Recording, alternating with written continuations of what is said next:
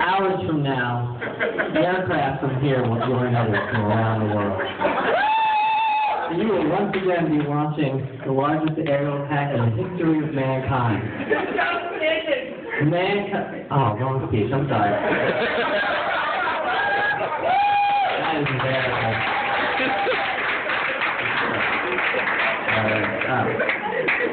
I have the right one now. Don't worry. All right. First, I just want to apologize in advance. This speech actually it's a little long. I was told that a good best man speech is 5 minutes or less, and when I rehearsed this, it went to 5 minutes and 5 seconds.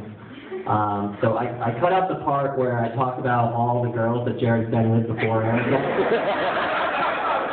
thought, 5 minutes and 2 seconds isn't that bad.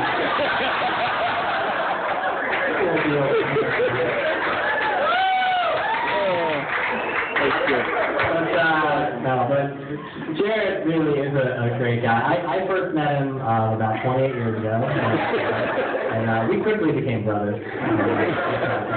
And we've really been close ever since. The only time I don't remember us being close is when I was too young to form new memories, which is kind of crazy for me to think about, that there were years that I lived with Jared and saw him every day and didn't have any great memories to show for it. But enough about Erica's future. Let's talk about the past. Step back in time with me, if you will, to the night when Jared and Erica first met. Now, I don't know what they told all of you, but Jared and Erica met at a bar, and not just any bar, a bar called the Kell. That's the type of place it is. It's really the trendiest bar, possibly in all of Boston. So here's the best way to think about it for those of you who haven't been there. Do you guys remember the Magic School Bus? It was, that kind of, it was a book and a TV show, and it was, if they wanted to show kids how a human heart works, the bus would shrink down and go inside a heart, and they showed, oh, look at the valves and all that stuff. Well, if there was ever like a college edition where they wanted to show kids what a rupee was, shrunk down and went inside the rupee, the inside of the pill would look like the Kell.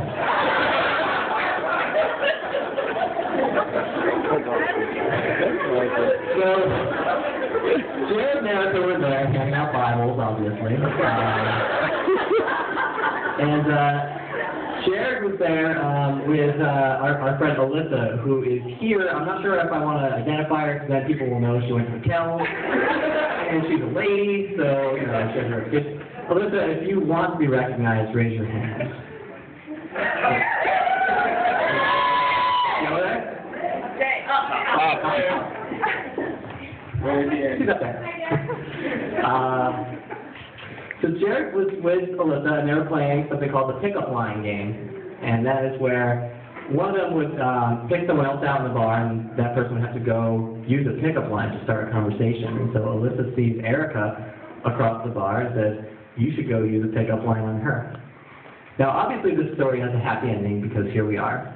But there is a tragic part to this story. And that is that, for those of you that don't know, handing out Bibles really kind of wreaks havoc on your short-term memory. And no one really knows exactly which pickup line Jared used. Luckily, being his brother, I have some ideas of some pickup lines I think he might have used to start a conversation with a girl. So, let me know if this jogs your memory at all, guys. Pickup line number 1. Hey girl, ever seen a guy do Pilates?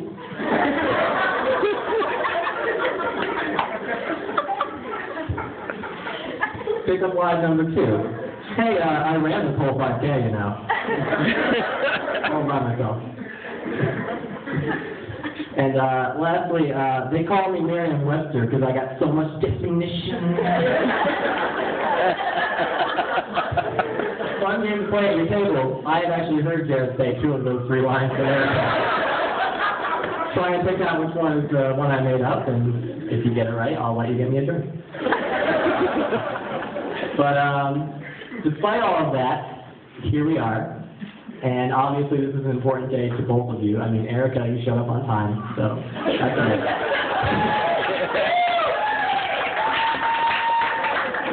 And Jared, that's got to be like 60 years worth of clothing budget you're wearing right now. I mean, unless Men's Warehouse sponsored a tuxedo 5K and we don't know about. I'm very impressed. So unlike some people, I remember the time I met Erica very clearly. I remember I liked her instantly. She was so easy to talk to. I noticed that she's so good at finding something that you can talk to her about, and just these things you can laugh about. And she's just, you know, I very quickly knew that Jared had found a keeper, but I was a little confused.